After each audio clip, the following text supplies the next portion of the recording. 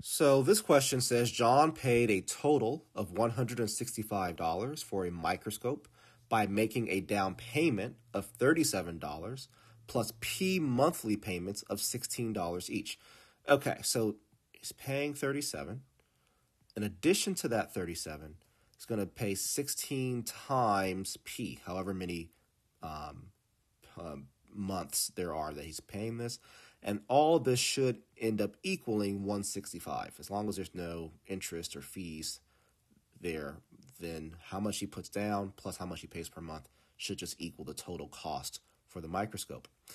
Which of the following equations represents this situation? So I just translated this. So this is definitely a translation question where we're just taking the wording from the sentence and converting it into a mathematical statement.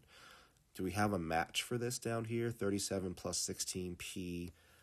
Perfect. Choice C, right? So the order of the 37 to 16p are reversed, but that's perfectly fine. These two things match up. So choice C is the correct answer.